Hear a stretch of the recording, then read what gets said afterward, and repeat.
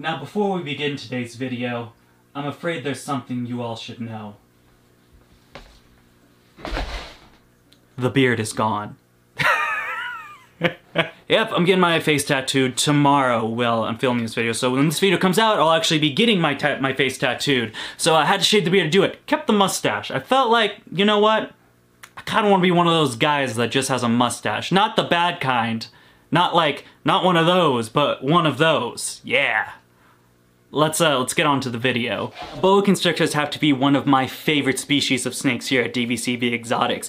I really think that these guys really make the perfect large snake, getting at a pretty impressive size. You know, this isn't anything that's gonna be like a king snake or a ball python, yet not getting too big where it becomes unmanageable. You know, some of the retics and berms, where it almost becomes, once they get a certain size, where you have to have 2 people in order to handle them. But the question of the day is, just how big do red-tailed boas get? Well, we're going to be answering that question today, along with some other things that really comes with owning a snake that gets this large.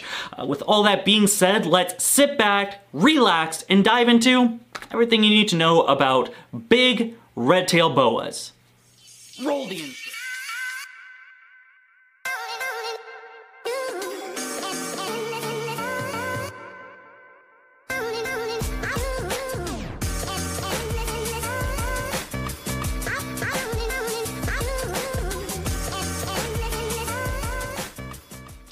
And then just a quick disclaimer before we start this video. Viv is in fact a common boa, so when we're going to be talking about red tails, I am just going to be specifically talking about the common boa.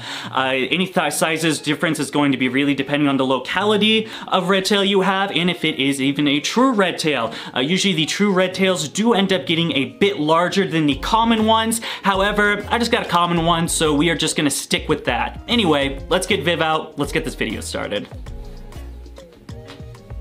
Oh, and all right, here she is, Viv, our red-tailed boa, or common boa.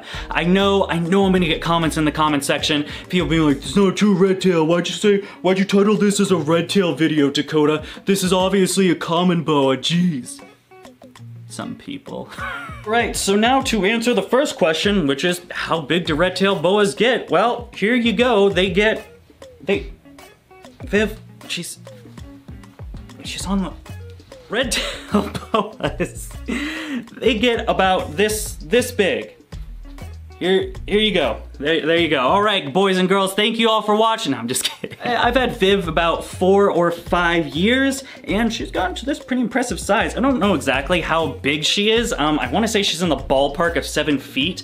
I believe the enclosure that she is in is a 6x3, and with that, she just stretches slightly over the 6 foot where she's starting to go around when she's fully stretched out. So probably somewhere around the 7 foot area. And now to figure out just exactly how big red-tailed boas get, we gotta answer a couple questions first.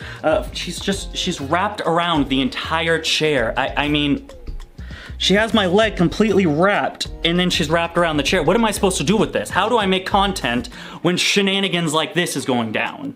But to really answer the question of how big boas get, first we gotta ask ourselves, is your boa a boy and girl? This is gonna make a pretty significant difference when it comes to the full-grown size of a red-tailed boa, just because males tend to stay quite smaller than your average female. So usually when we're talking about male red-tailed boas, the average size for a common one is going to be anywhere around 6 to 7 feet. They usually max out somewhere around there. So pretty much what this size is, let's try to get her back out again. Pretty much what this size is pretty much going to be your typical full adult male red tail. However, when we're talking about females, they're going to get pretty larger. Of course, Viv still is on the pretty young age. She's about 4 years old right now, so obviously she's not at the fullest stage, but she's starting to get there. Typically, your female red-tailed boa is going to get anywhere around the 8 to potentially 10 foot. As far as common boas go, 10 feet for a female is going to be more on the rarer side versus the more commonly going to be around that 8 to 9 feet. Of course, as you guys can see, Viv, oh, what did you do? What am I supposed to do with this?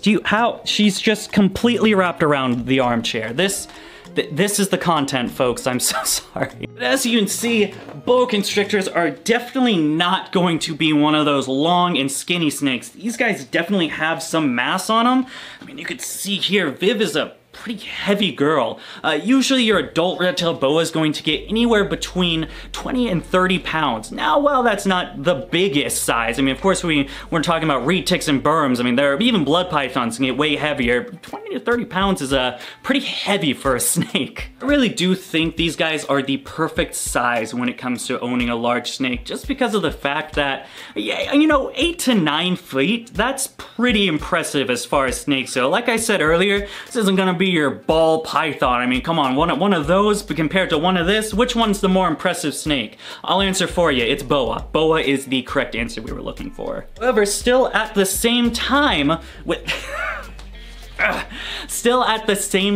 they're pretty manageable animal to own, you know? Although, you know, I'm saying manageable, but I'm having a tough time multitasking with wrangling her and making videos at the same time. I believe that Boas is pretty much, as far as large snakes go, this is the biggest you want to get while handling with one person. Of course, usually as it goes with anything like, again, Burmese, African rock, reed ticks, anything like that, you're gonna want to use the buddy system for that, because snakes getting over 15 feet in length, that's gonna be pretty tricky to wrangle by yourself, and if something goes wrong, that's gonna be pretty tricky as well. Now, while I do say that I think these are the perfect large snake, there are definitely a couple things you should take into consideration before wanting to get into red-tailed boas. Of course, here at DBCB Exotics, we preach that you know what you're doing before you get any large animals, such as, well, boas and up, as far as constrictors go, and monitor lizards. Don't be one of those people that get the tiny little boa that fits in the palm of your hand,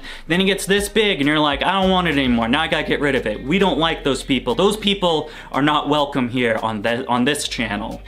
So the pretty obvious stuff, of course, owning a big snake means owning a big enclosure for the snake. I know, right? This isn't gonna be something you can stuff in a 20-gallon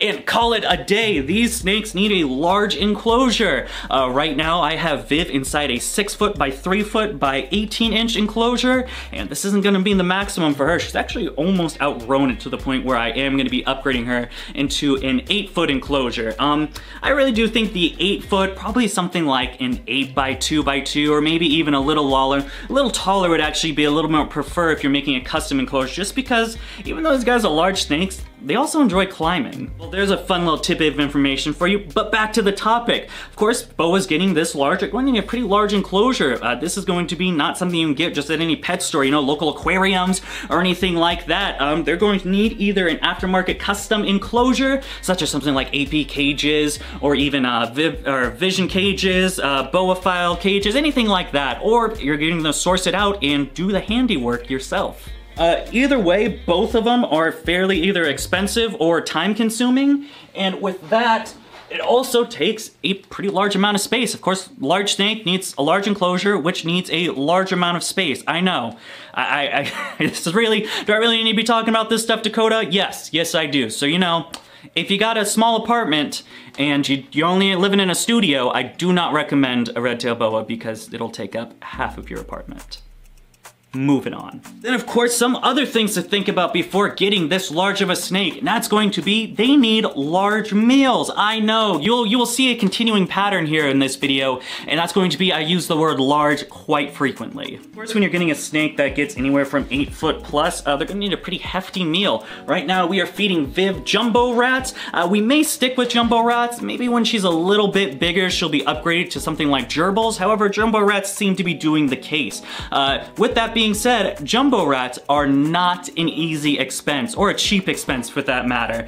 Jumbo rats usually cost me quite a few. I believe I usually get them in any quantity, and they usually charge me about 50 or 60 bucks for a few. I'll put what my last receipt right here was for large rats. It's something that definitely doesn't come cheap, is the big thing here.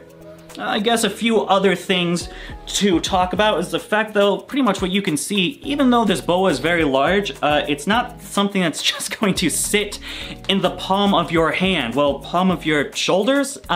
This snake is pretty active. Boas are constantly active, on the move. It's one of the reasons why I really love about them, is just the fact that they're always exploring and on the move. However, that can be a pretty big challenge, especially if you're trying to multitask, like make YouTube videos. With that, they're always getting into mischief, and you gotta be on the move and be ready to wrangle them back when they get into something that they shouldn't. Alright, I think that is most of the random tidbits of information I can think of. Of course, this is a pretty short video. I mean, I don't know what else to talk about, man. That's pretty much it. Red-tailed boas, awesome snakes. Not for everybody, with the things I just said. I guess, yeah, it's also a large snake, so, you know, if you get bit, that probably doesn't feel good. I've only been bit by her one time, and it was when she was only like 4 feet, so it really wasn't that big of a deal. Now I just do tap training with a snake hook, and I don't have to worry about her biting me. It's pretty cool. However, if you don't do that and you get bit, that might not be so fun. All right, boys and girls, that is going to do it for today. Pretty much this is the part where I do my outro now. Once again, huge shout out to Zen Habitats. If you're unfamiliar with Zen Habitats, they are an aftermarket reptile enclosure maker. They make some immaculate designs like this right here. Just look at that. That is one heck of an enclosure, if I do say so myself. This can actually be a really great enclosure, such as their 4x2x2 option for a juvenile boa that's still growing. You can pretty much put them in there for at least a year, I would say. Sounds pretty good. Sounds like the perfect enclosure for your baby boa. If you guys are interested in getting Zen Habitats or some more of their cool enclosure sizes, you can check it out right down there in the description. Moving on, let's talk about some other stuff. As always, if you liked the video, please feel free to give us a thumbs up. If you want to see some more of my animals or my breeding projects, you can follow me on Facebook, Instagram, DBCB Exotics. We're also on TikTok, still not at 10K peeps. If you guys could go show me some love on TikTok. I really want to hit that 10K. Other than that, of course, we have some awesome merch designs like this one, those designs right over there. Pretty cool stuff. If you want to see some more of those, we got them down there at Teespring, where we have Patreon.